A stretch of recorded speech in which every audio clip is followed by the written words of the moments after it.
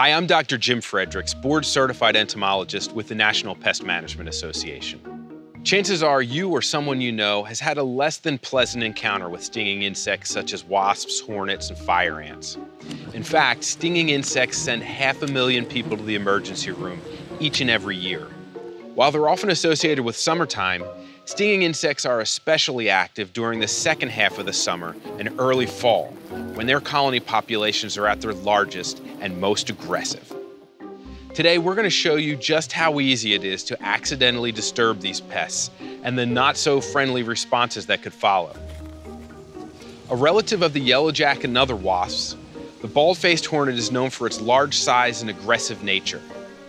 Unlike other stinging insects that may only sting when they feel threatened, bald-faced hornets will attack just about anyone or anything that invades their space. Often spotted in colonies of 100 to 400 members, these social insects use smooth stingers as their defense mechanism, allowing them to sting over and over again. These stinging insects prefer to build their nests above ground, usually in trees, shrubs, utility poles, houses, sheds, and other structures. Avoiding contact with these insects is key to prevent getting stung.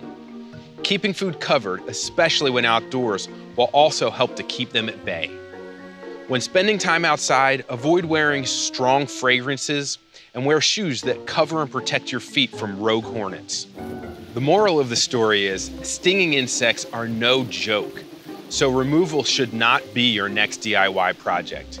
If you spot a nest around your property, work with a licensed pest control professional to address the infestation in a safe and effective manner. For more episodes and to learn more about these pests, visit donotdisturb.pestworld.org.